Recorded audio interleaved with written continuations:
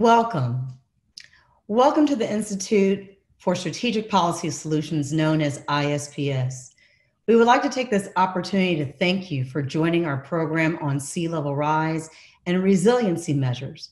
Before we begin, I would like to share the mission and the purpose of ISPS. ISPS is the brainchild of Congressman Bill Young. Congressman Young sought to create a community where you could educate people at the local, regional, state, and national level on the scope of government. It was his vision to create a think tank that provided a forum for nonpartisan discussion on social, political, and economic issues. We invite you to learn more about our program on our Facebook page and website. If you're interested in learning how you can contribute, we certainly welcome your feedback, and we enjoy having the community participate. I would like to thank our panelists for joining us today for this most important conversation on the impact of sea level rise and on the impact of resiliency measures. As an area that lives on a coastal area, it is our obligation to learn more and educate ourselves about the impact of our footprint. Our first speaker is Dr. Davina Passeri. She is a research oceanographer at the U.S. Geological Survey in St. Petersburg Coastal and Marine Center. Her research is focused on using computer models to understand how hazards such as hurricanes and future sea level rise will impact coastal environments and what strategies can help mitigate the effects. Our next panelist is Patrick Luce. Patrick Luce is an adjunct economics professor at St. Petersburg College and is a consultant with an engineering and planning firm called Stantec. He helps local governments with financial and economic analysis, and I'm sure you enjoy his robust conversation. Finally, I'd like to introduce Christian Moriarty. He is a professor of ethics and law and the academic chair of Applied Ethics Institute at St. Petersburg College with the College of Public Policy, Ethics, and Legal Studies. He enjoys good policy debate on important issues and topics. And because of his love for speaking, we are asking him to moderate this most important debate. Again, I want to thank you for joining us and taking your evening to participate in this conversation. If you have any questions, I'd like to remind you that you have a Q&A function at the bottom of your Zoom screen. You should be able to put any questions you have there. We will do our very best to answer them in kind. Please note that some of the questions we will not be able to verbally respond to. However, we will have our panelists respond to them in the Q&A section. Also, we are in the Tampa Bay region in St. Petersburg, Clearwater, and around the area, and there's a storm brewing. If we lose connection at all, we just ask for your patience as we continue this program. Thank you. And Christian, take it away. Thank you, Dr. Jackson. I appreciate it. Welcome all to this fascinating debate about resilience and a conversation on how we as a society, country, and world can move forward in maintaining the most we can in our cities and our towns and our culture that comes along with it. So what we're going to be doing is that we're going to be having some initial presentations from the three panelists, including myself at the end. And afterwards, we'll be taking your questions using the Q&A function here at the bottom of your screen. I'm pointing to it. I think that means you can see it, right? If you have any questions as we're talking about this and you want to get them down into the Q&A, don't hesitate to go ahead and use them right away. If you want to ask your question to a specific panelist, make sure you point out who you want to direct it to. And as Dr. Jackson mentioned, we probably won't get to all of your questions, but we'll do as best as we can. All right, so let's start with our first panelist, Dr. Passeri. Were you ready to go? I'm ready. Let's do it. All right, well, thank you, Kimberly, for the introduction. Thank you, Christian, and thank you all for having me here today on this panel. I'm excited that we got to go through with this, even if it's done virtually. I've been studying the effects of sea level rise for just over 10 years now, and I've really noticed that there is a shift in the interest and the perception of climate change and sea level rise in particular. More people seem to be paying attention to the issue of sea level rise, and they want to know how it's going to affect their communities. So I thought that the documentary Sinking Cities Miami was really well done. It explained the issue of sea level rise very clearly, and it brought up some of the strategies that Miami is using to help mitigate these effects. So a lot of these points are relative to us, and we can think about them as we face the reality of sea level rise here in the Tampa Bay region.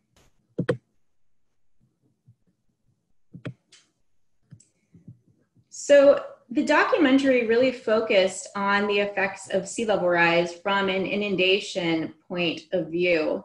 But it's important to recognize that the coast is not going to respond like a bathtub to sea level rise, meaning that we're not just going to have higher water levels that inundate our present day shorelines, but instead these higher water levels are going to allow waves to act further on the coastline. And so in addition to seeing increased flooding during tide and storm events, we're also going to see things like increased beach erosion and wetland loss. And so these changes to our coastal environments like beaches and estuaries will have impact to our coastal communities.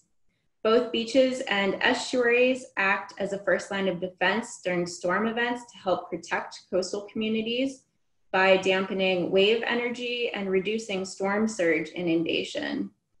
And alongside of the human communities, we also have ecological habitats that live in these environments. Both beaches and estuaries provide habitats for species like shorebirds, beach mice, alligators, and fish. And so when we think about the effects of sea level rise, we can see that there's going to be both an economic impact, but also an ecologic impact. The documentary also discussed some of the strategies that Miami is implementing to help mitigate the effects of sea level rise. So one thing they talked about were the use of seawalls, which are what we call hard structures. Other examples of hard structures are jetties and breakwaters. But a lot of times there's disadvantages to these hard structures. So seawalls and jetties in particular can cause the disruption of sand movement along the shoreline and actually result in more erosion to nearby areas. And so there's been this push to move away from these hard structures and use what are called natural and nature-based features. Examples of these are restoring dunes on beaches, putting more sand on the beach through beach nourishment projects, and restoring marshes, seagrass beds, and oyster reefs. And the outcome of these natural and nature-based features are to help dampen wave energy, to stabilize shorelines, and also to reduce storm surge inundation. Lastly, I think that the documentary had a little bit of a cynical view, but Miami is actually one of the only cities in Florida that not only acknowledges that sea level rise is happening, but has an active plan in place for how to mitigate the effects of sea level rise. And so as we think about sea level rise and what it means for Tampa Bay, well, we have critical infrastructure that sits right on the coast. Examples are MacDill Air Force Base and Tampa General Hospital. Both Tampa and St. Pete are undergoing this renaissance, so there's rapid expansion and a lot of money being invested into new development.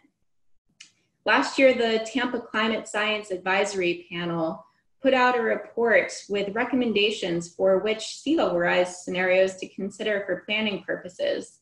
And so if you look at that bottom middle figure here, you can see that Tampa Bay can expect anywhere from 2 to 8 feet of sea level rise by the year 2100.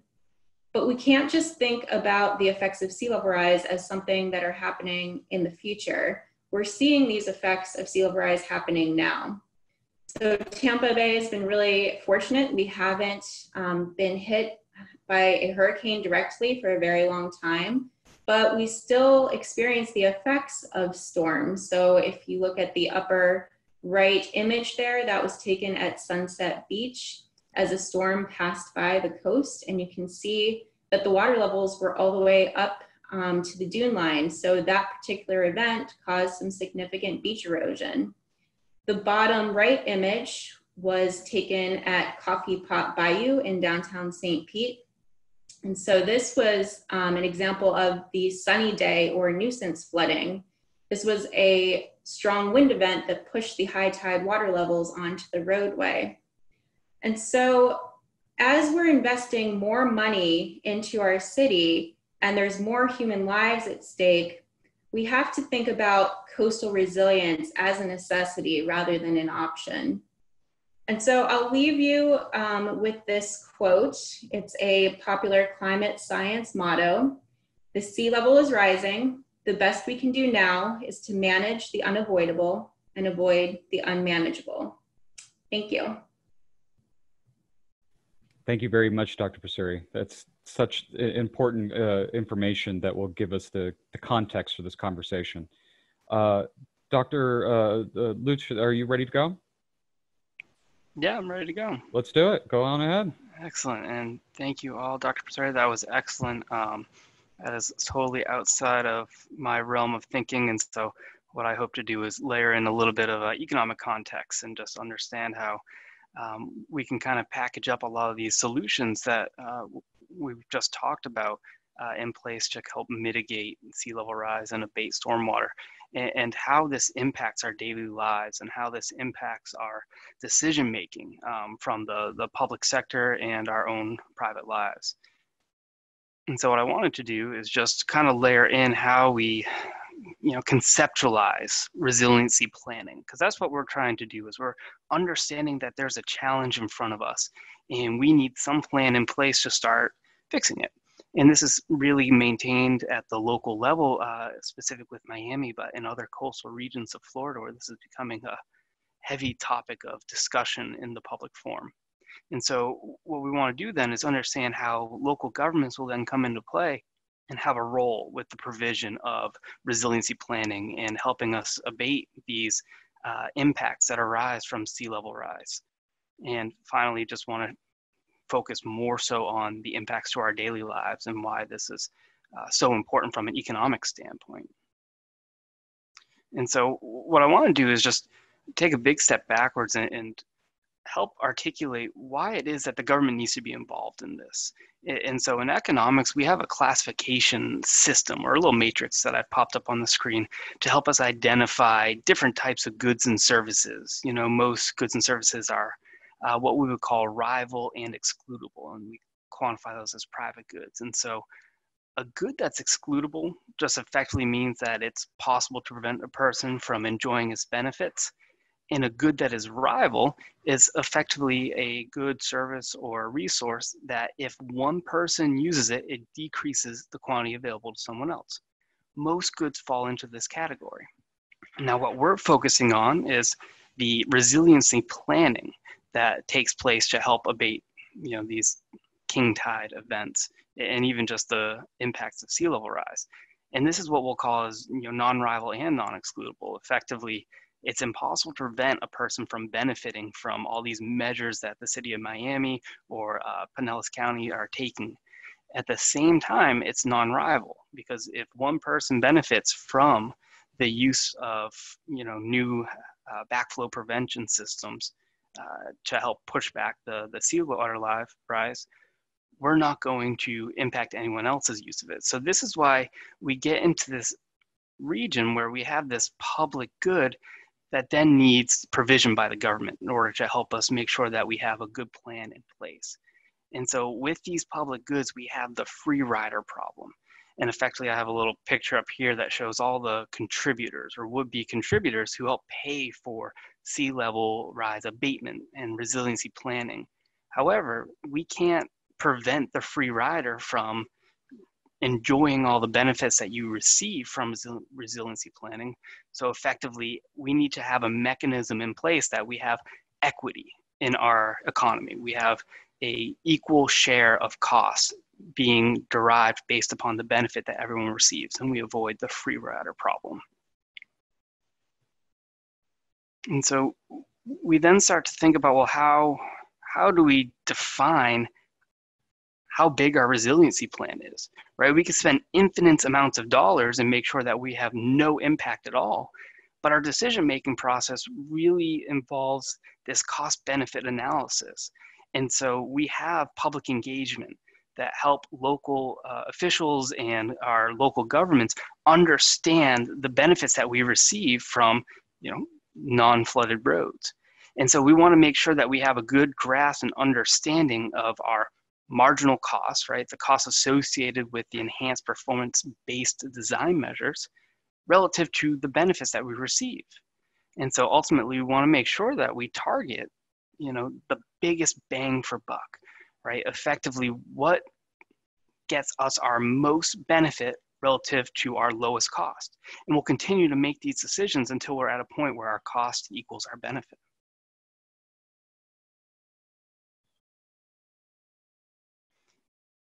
And so what I want to transition to then is what's currently being done and how this is being provided by the city of Miami and what they're doing as part of their resiliency planning, again, to help abate the impacts of sea level rise.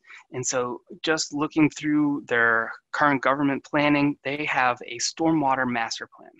And this was conducted in 2012. And what it does is it goes and conceptualizes and has a lot of engineers and planners coming into place to understand how we can best maximize a resiliency plan based upon capital infrastructure improvements.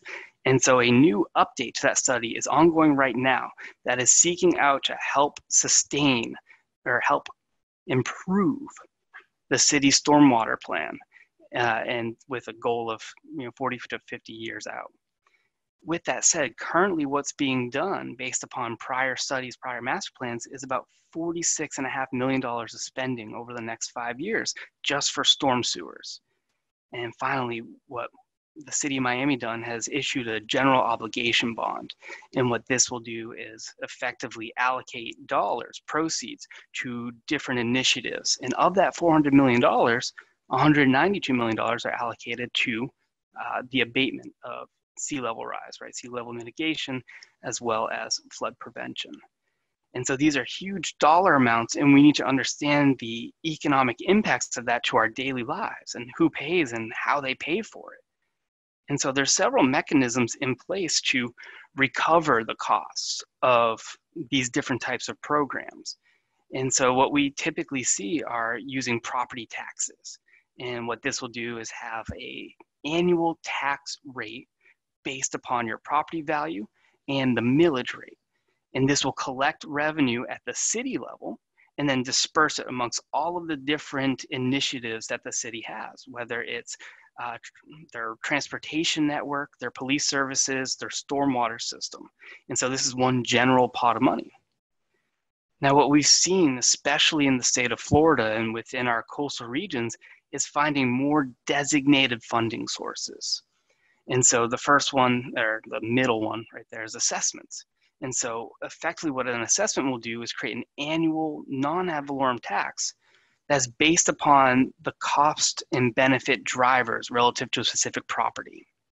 And the next one is a utility bill that can be done monthly or bi-monthly or even quarterly, again, based upon the specific property costs and benefit drivers. And what we want to do when we're trying to understand the dollar amounts associated with these programs, these resiliency plans, is we want to make sure that those who benefit from these programs are paying the cost. And so with the property taxes and assessments, those are property owners paying those costs. Whereas the utility bill, it's the property tenant who could be the owner or could also be a renter. And at the end of the day, what we're trying to understand is some equal basis that's equitable. And what we mean by equity is this cost-benefit nexus is maintained. And so there's a couple of ways that we can think about that. One is through the idea of impervious area and the amount of stormwater runoff that you have. And the other is based upon the amount of trips that your property generates, right? Having clear roadways and road networks without floods.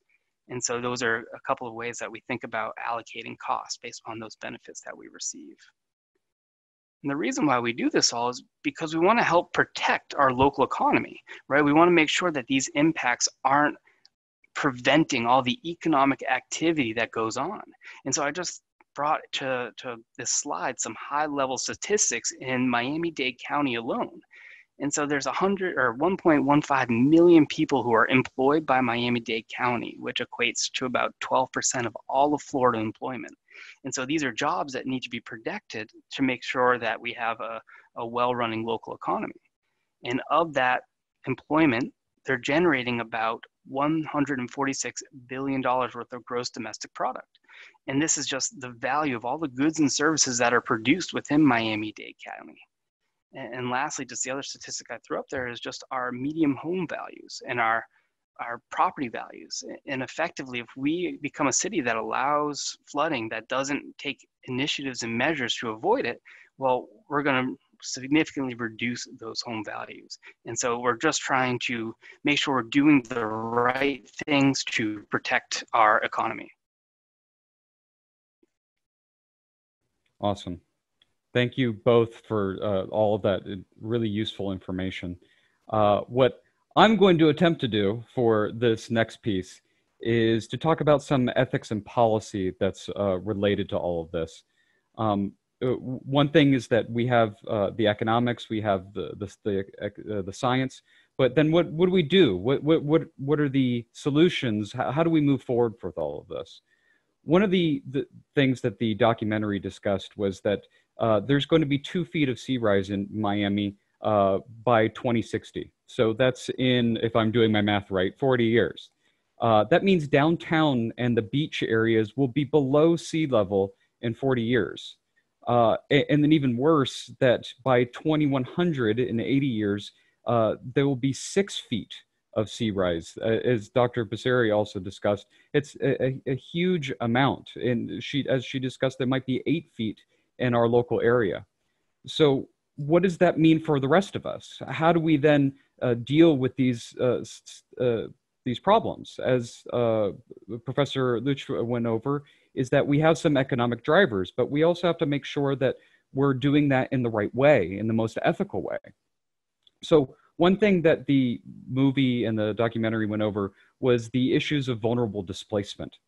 Is that one thing that's, if you can call it a silver lining, is that a lot of the real estate, a lot of the homes in Miami that have that are going to have a potential issue with sea level rise are very expensive real estate owned by relatively wealthy people. What this means is that they'll probably be okay, more or less, to move their property, and it very well might be insured. The problem is that there's tons of other people that are not as well off, and that's what we refer to as vulnerable populations. Is that through a whole host of different reasons, primarily economic, but also other social issues, is that someone it might be in a situation where they're living in a long-term home, maybe for in an area in their family for over 100 years, as one woman discussed in the documentary, is that if she is forced to go, where can she go, and would she even be able to afford it? Probably a substantial amount of vulnerable persons' wealth is in their land if they have any. And the class differences between these groups can be stark. One thing that they also talked about was climate gentrification. Gentrification is the process where a wealthier set moves into a less wealthier area. This has been going on in the Tampa Bay area for decades, if not the entire time that the Tampa Bay area has been around. But as you can imagine, in Miami too, Liberty City, as the documentary went over, is one of those places. So if the wealthy are displaced and that they need to be moved more inland or in areas above sea level, then that means that they are going to be moving into places or wanting to move into places where those vulnerable populations might already live. And in doing so, they would be purchasing property and developing it, and in turn making it more expensive to live. And so whether it's by the climate directly or through climate gentrification, these vulnerable populations can be significantly harmed in 2 different ways, no matter what happens, whether their area is affected by sea level rise or not. So that leads us, I think, to talking about our resilience measures. What do we then do with these populations? Do we, as one of the officials in the documentary stated, and I wrote it down to make sure that I got the exact words right, was retreat is not an option. So what this means is that there would be significant amount of people and money that will take aim at staying just exactly where they are. As the documentary discussed, that could cost millions, if not billions of dollars. Towards the end of the movie, they described how they raised the road, I think it was 30 inches, and it took them a year or two and millions of dollars, and it only covered a few blocks. And all of the disruption to the area that went along to it during that time that it took to do it. It's a very expensive endeavor. But at the same time, what are the alternatives? Is if we're spending so much money to make sure that we can stay put in, whether it be Miami or Tampa Bay or any place else, we'd probably be spending a significant amount of money to move those populations. If we were to, the government or our population would assist them at all. So I think that what the question then leads to is our ethical theory parts of all of this. What is the most ethical thing to do? We know we have the options. We know what's going to happen is that the climate change is causing sea level. We know it will happen. The debate is just how much. That means that what is the best policy to implement to help the citizens of these areas and also make sure that it's done in a fair and just way. So two of the ethical theories that come to mind for me when it comes to the conversation is utilitarianism and natural rights, and I'll define them in turn. Utilitarianism is the ethical theory that dictates that the best action to take is whatever one that leads to the most happiness or the most good. There's many different ways to define happiness and good, of course. But that to apply utilitarianism in this case, we have to determine if we spend money in this area to shore up, both literally and figuratively, I suppose, our areas to develop walls or mangroves in order to make sure that we can prevent sea level rise. How much money is that going to cost? And are we going to have to then use to get that money from increased taxes? And is that a worthwhile endeavor? On the other hand, maybe it might be a better option to quote unquote displace populations and spend money in order to do that. Now, utilitarianism doesn't particularly care about whether that action is right or good, just as long as it increases the happiness of as many people as possible to create a net benefit for as many people as possible. But the question is that action right? And that what leads us, or in either of those actions for that matter, that leads us to natural rights. Natural rights dictates to us and brought to us primarily, at least in America, by John Locke, and is heavily influenced a lot of the policy and legal development over the course of past several hundred years in the United States, is that the tradition of maintaining rights is that the primary right that comes to mind that everybody thinks of is the right to liberty. Is that if we have the right to live where we want to live, does other people then have an obligation to support our desire and right to do that? So then that leads us to a couple other rights, the welfare rights and security rights. If we have the right to be secure, to be safe, how does the government then maintain that security? Or on the other hand, maybe that we have the obligation to maintain that ourselves, to protect ourselves individually. And if that means individually, then maybe we individually need to take ourselves and leave from these vulnerable areas. But at the same time, we also have the right to welfare, and that's often referred to as a positive right, means that we owe that to other people.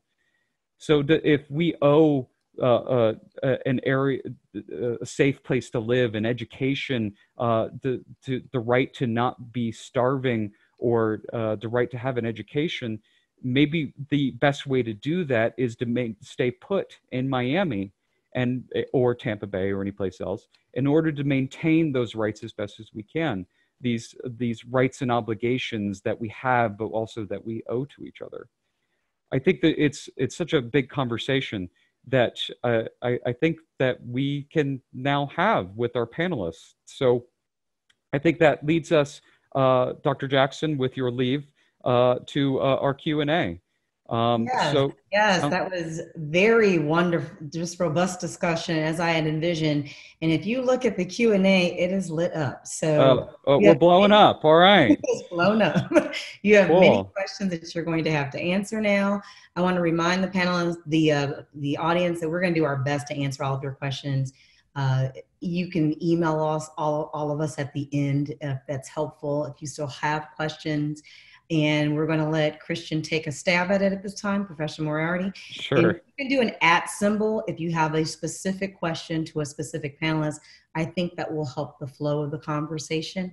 Also, for those of you all who had some challenges in the beginning with Wi-Fi or structural challenges, again, it is pouring behind me, so I hope that you're able to access this video. We will have it entirely recorded, digitized with closed caption. So as soon as we have that, it'll be posted on our websites and given to all the panelists and the professors, particularly the public policy department. And with that, Christian, Professor Moriarty, I have to keep remembering that. Christian's just fine. So, first question I think here, and it's just something that's on everybody's mind, and I appreciate the question. Thank you, Elena. Would you expect to see resilience plans and funds change now that we are facing economic changes and challenges because of COVID-19? Probably, and I'm sure that's, we just can't get away from that. I'm sure that's on everybody's mind. Panelists, do you have any thoughts on that? Yeah, and so effectively, it's all about the prioritization of the local government, and what they respond to is what their constituents are saying. And so I think this will be a localized discussion as we look forward into the future. Is, you know, over the next several months, we're dealing with the impacts of COVID-19 and their significant economic impacts that could potentially, who knows, set off a recession. With that said, we're talking, you know, 40, 50-year plans that we're working towards. And so I think it might cause a slowdown, but maybe not the size and magnitude of the planning that will go on. So, Dr. Passeri, do you have any thoughts on that? No, I agree. You know, the seas are still going to be rising. And like Patrick said, this is something, these plans look out for the next 40, 50 years. So I think that this is still going to be a relevant issue that everyone's going to be working towards to address. And I think since there's so much concentration on alleviating the effects of COVID-19, it seems like just some things are just going to have to take a back seat for now. I mean, at the same time, humans are capable of multitasking. So my hope is that we'll continue on this, but it's just, we'll do, I think, the best we can as we can. There was a good question that came in here, and Dr. Passeri, I think this one's particularly pointed to you. Video talked about preserving mangroves or more natural things because they cost less and they're more beneficial long term. Is that just the solution? I mean, we're talking about a lot of more expensive things. Should we just be concentrating on those mangroves, or is there something more to it than that? Well, as I mentioned, you know, there's a lot of issues with these hard structures like seawalls and jetties and breakwaters, a lot of disadvantages with how they can cause more erosion to nearby areas. So like I said, there is this push to go with these natural features like mangroves and marshes to help dampen wave energy and reduce storm surge inundation. Unfortunately, it's not just that simple as to put them everywhere. You know, somewhere like Miami, no one wants to have a mangrove in front of their beach. So that's going to have effects for tourism. But I think in the future, the way to go is to kind of aim towards these hybrid approaches of using these natural features, but still combining them with the existing infrastructure that we have. So there's a lot of research that still needs to be done on it, but I think we do have to look back at nature to see how we can mitigate the effects of sea level rise. And Professor, is that, do you agree? I mean, how are we looking at making sure that we have a holistic approach? Yeah, no, so landscape architecture has really become a very important piece of resiliency planning, because it is using natural land features to help us prevent a lot of the stormwater sea level rise that's going on. And it goes back to this idea that we want to make sure that what we're targeting when we size our resiliency strategy are our best bang for bucks from an economic standpoint. And effectively, we do get diminishing returns by stacking more and more mangroves. But I would suspect we wouldn't have as much effectiveness as we add more and more and more mangroves to it. So we want to continue to make sure that as we come up with our plan, it is a holistic approach that looks at all available resources and comes up with the cost-benefit nexus. There was one question that that came in that really stuck out at me and that I just love, is that if the ethical choice is more likely to fail, should we still do it? So it's such a good question, and that an ethics professor like myself just loves answering. I'm looking at Dr. Jackson laughing at me already because this is a question that's directly up my alley. I mean, that is the question, I suppose. It's like my tendency for all these kinds of questions is that whoever asked it to say, well, what do you think? But can't do that here. So I think under these situations that if, depending on which ethical theory you're using or combination or what have you, is that it really depends. If you think that the most ethical option is not going to work, is that still the most ethical option? So we then have to address the politics with all of this too, is that if we say this is the best policy, but we know it will never get past a legislature, or that we'll never get the money for it, or the judiciary will overturn it, is that really the best option? We can try to convince people towards our side and take efforts to alleviate those issues. But if we run into that roadblock, we need to then consider, if it's not a legitimate answer, then maybe it's not the most ethical answer. I hope that answered your question. I think I just answered a question with more questions, but that's usually how I roll. Professor, there was another one that came in that I thought was really good, that I had like half this thought, and one of our viewers articulated it perfectly for me. Juliana brought this to us. How do we motivate the free riders and either prevent them from freeloading or stop them from freeloading? Yeah, and this is fundamental to why, the oversight and provision of these resiliency plans are held at the government level. They have a process in place to make sure that free riders are no longer able to ride free. They get a bill, whether it's on their taxes, whether it's a utility bill in the mail, that's done by a component of these studies to handle the financial element of funding these plans. And they go ahead and look at all of the constituents, all of the properties within a local area, and understand how are these properties impacted by sea level rise, and we're going to take all the costs that we're putting into helping us abate those negative consequences, and we're going to take those costs and allocate them to those who benefit. And so those free riders are no longer able to ride free because it's either their property tax that's going to receive a bill, or a non-ad valorem assessment, or a utility bill that they're going to get in the mail. And that leads us to further, I think, political conversation and policy that goes along with it. Dr. Passeri, one that came in that I thought was useful, that particularly to our viewers tuning in with us, is that are you familiar with the Pinellas County resilience plans, and can you maybe help flesh that out? So I can't speak too specifically to the Pinellas County resilience plans. I can say that I sit on the Tampa Bay Climate Science Advisory Panel, which is made up of a group of local scientists and also local and regional planners. And that was the report that I had mentioned was put out last year regarding recommendations for which sea level rise projections to consider for future planning purposes. So sea level rise is a topic that Pinellas County and Hillsborough County are both thinking about actively. And I know that there are strategies being put in place for our region. Thank you. A lot of these questions that are coming in are, well, I really think caught fire with people discussing utilitarianism and differentiating that. So one question that came in was to differentiate act and rule utilitarianism that some of our ethics students that are joining us are asking about. Act utilitarianism is looking at what acts leads us to the best results, the most happiness.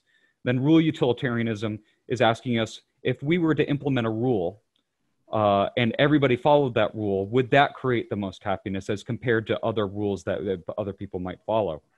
So, and then one of the questions that came along with that too is then, okay, so is utilitarianism an effective way of doing this?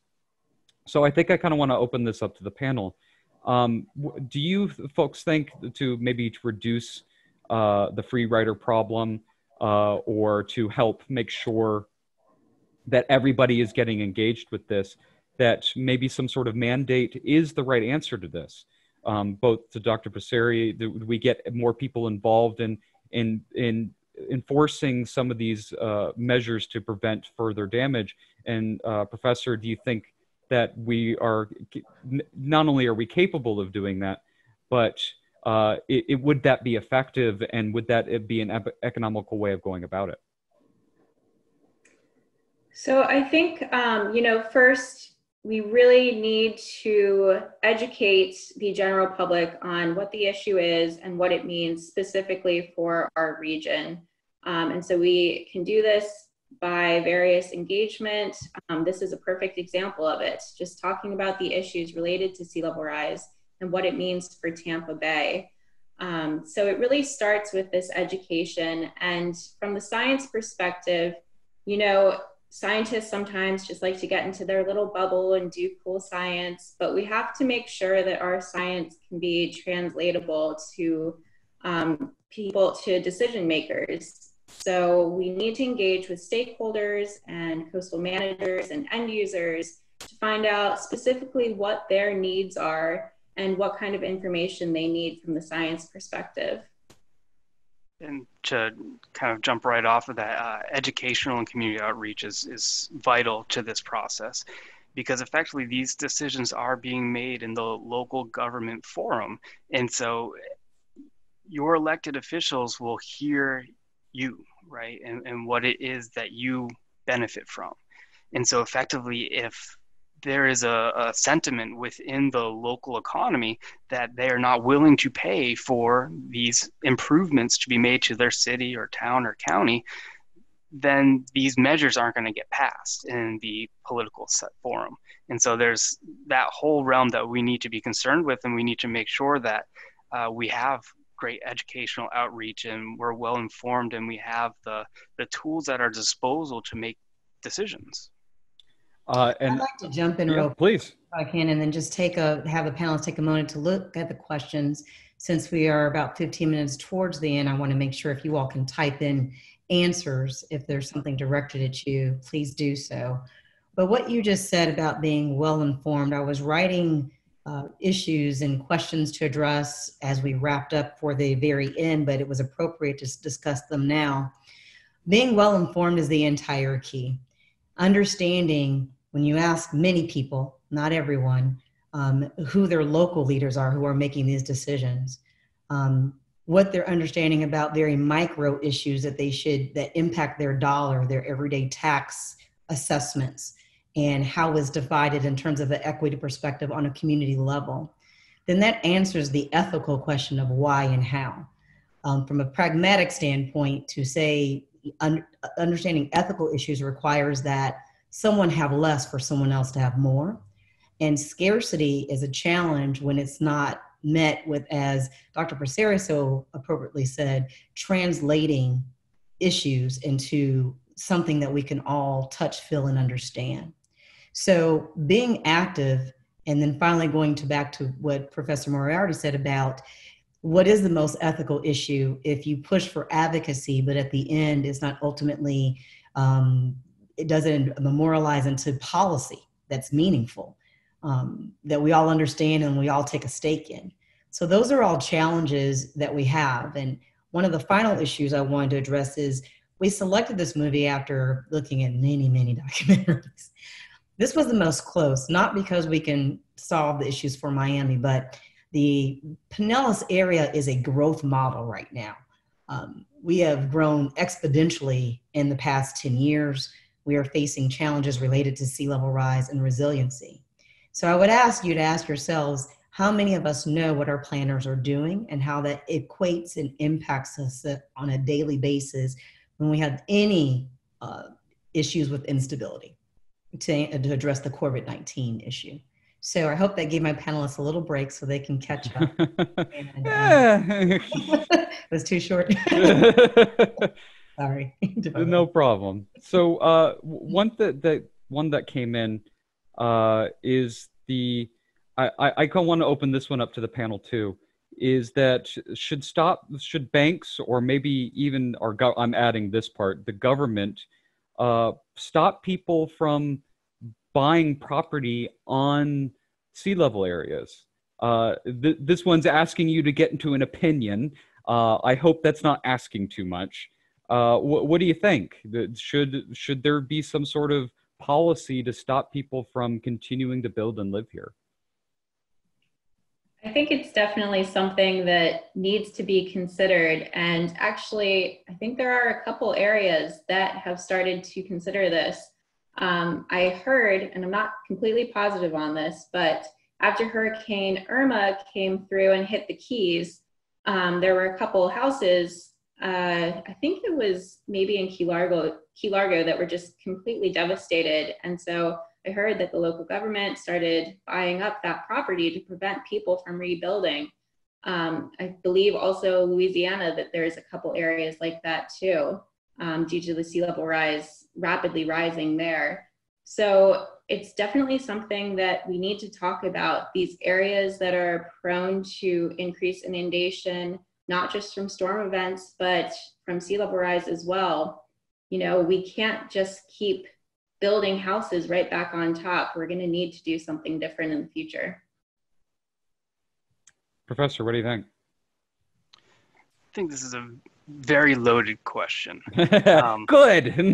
Yes, I'm happy about that. It is making me dance back and forth in my mind, because the champion of economics that I am, I would say, well, the free market will solve that problem. There's no inherent market failure in the housing sector on coastal areas. There's a decision-making process that exists, right? So effectively, I'm taking the risk when I buy that house. The bank is taking the risk when they make that loan. The insurance company is taking the risk when they size your insurance premium. And this is all factored into that decision-making process. And if the cities continue to, engage in resiliency planning and do the measures that protect those properties, then we may not have the issues down the road that we're forecasting and foreseeing. Now, with that said, what are the economic effects if we neglect and we allow a market to continue to not learn from its mistakes? Because that's potentially what we may allow. And so this is not an answer, but more of me thinking out loud and responding that I don't have the data in front of me to say whether or not this would produce the desired results, because that's what we're always very concerned with when we get the government involved in free markets and the private sector, is they may be very well intended, but they may not produce the desired results. And so I don't have researcher backing to prove that, so I'm cautioning it. And I think that leads us to, we had a few questions that came in about climate gentrification. One of the first questions that come from this is preventing gentrification even, there's all the legal issues, but also more importantly, the ethical issues. Is preventing gentrification ethical? Now, you can certainly take it from the natural rights perspective, is that someone has the liberty and the security to wanting to live in the area that they come from. That natural rights pretty squarely puts some sort of prevention measure to protect those individual liberties. But utilitarianism might come in and have a different decision, is that if it helps the majority to allow gentrification, then according to the theory, it would need to happen if it were to choose a more moral option. So I guess the question then becomes, okay, so let's say that we want to look at a policy of preventing gentrification, maybe not completely, because that may not be politically tenable, but some sort of way of maintaining the rights of the indigenous populations or the populations that have lived there for a significant period of time, while also maintaining affordable housing, while also making sure that economic development can continue and that to benefit for as many people as possible. So I guess sorry, I keep asking questions and I'm not answering any. So the answer is, what do you think is politically tenable? So under our current circumstances, particularly in Florida, I have to wonder. So, I mean, you've probably seen, if you've spent any degree of time in Florida at all, you see gentrification that's going on around us all the time. And that will just be exacerbated by climate gentrification. Of course, then we rear the ugly head of redlining that may come along with that, is that we constantly keep moving our vulnerable populations into farther away areas.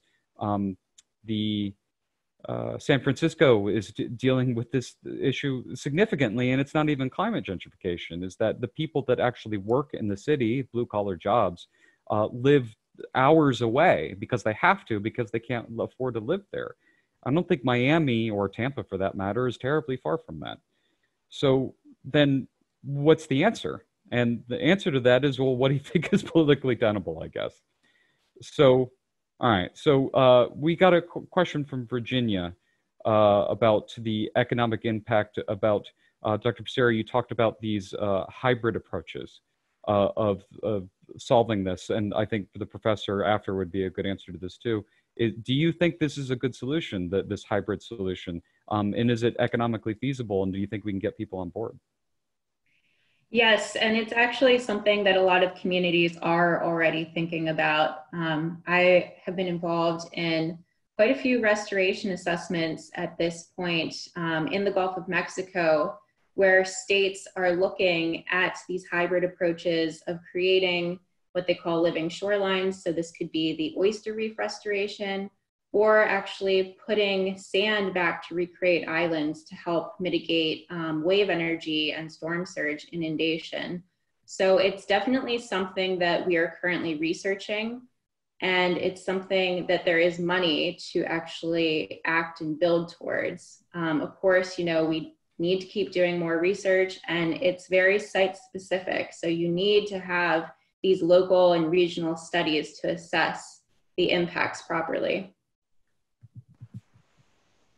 And effectively, it just brings home that these decisions really are made at the local level, right? What's right for Miami may not be what's right for St. Petersburg. And that's why we need to do these analyses. That's why we need to plan. That's why we need to think. And even if the exact same response measures would be the same, have the same level of impact, the local residents may have differing thinking or opinions on what is tenable. And effectively, what we want to make sure is that there is outreach, there is engagement that takes all of this planning, all of these studies, all of this science, and it packages them into something that is palatable, that people can understand and appreciate and can reason with, and give us great insight when we get into the public sector and the public realm, and how we get initiatives and capital spending and master plans passed, approved, and paid for. Please. Well, we're coming to the end, unfortunately, and I wanted to have each of you all have final thoughts, reflections on what you'd like to part with our audience, keeping in mind that some are students and some are community members, and we've had about 170 participants. So of course it'd be challenging to get to all of your questions, but you've raised some very important issues, and I want to give you the opportunity, even though we're going to run over about 5 minutes to do so, to give everyone a chance to have final thoughts on this issue. Dr. Passeri, let's start with you. Sure. Again, I just want to say thank you for organizing this. I think that this has been a great venue to discuss the topic of sea level rise, and particularly what it means for our region. You know, we need to have more engagement like this, and we need to keep talking about the issue and educating ourselves. So thank you all for tuning into this, and I really encourage you to keep educating yourself on the issue. The USGS, the US Geological Survey, where I work, is right here in St. Pete. And so we're currently doing a lot of research on this topic and trying to figure out ways that we can translate our science into actionable information. Thank you again. That's all I have. Professor Luce?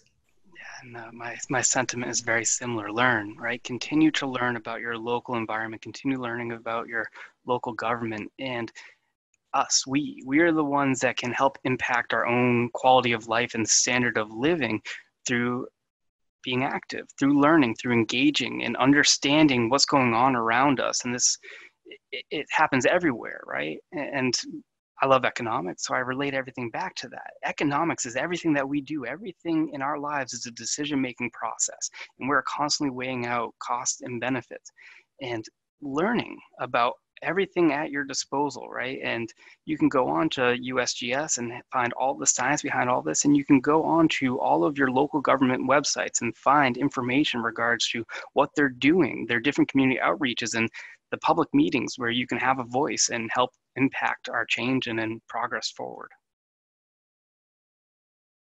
It's you all just exactly the same. We're all on the same page on this. There was one question that came in that I was hoping to say for the end, and this was perfect. Is that what was it? David Petty asked, at what point do we say it's too late? We're spending a lot of time, energy, and money, and human lives to a certain extent on trying to alleviate these issues, and we're not even convincing everybody towards those positions. Is that not everybody even believes that it's happening? At what point is it? Are we now at a point where it's too late and there's nothing we can do? And then, as David points out, is that maybe we need to start thinking about even more significant contingencies. Now, to answer the first question, no, I don't, personally at least, I don't think it's ever too late. But as your second point is very relevant, is that we might have to get to more significant and possibly more extreme measures in order to solve these problems, because these problems are very real. And to echo my fellow panelists on this, is that I argue, I'm going to actually state an opinion, amazing, is that we have an ethical obligation towards not only educating ourselves on this, but educating others too. Is that as a citizen of a democracy, one of the few responsibilities that come with that, besides paying your taxes and going to jury duty, is that to vote and make your voice heard, and to help other people do the same. So these are important issues, and if whole cities are going to be underwater, we need to help address that, and the sooner the better.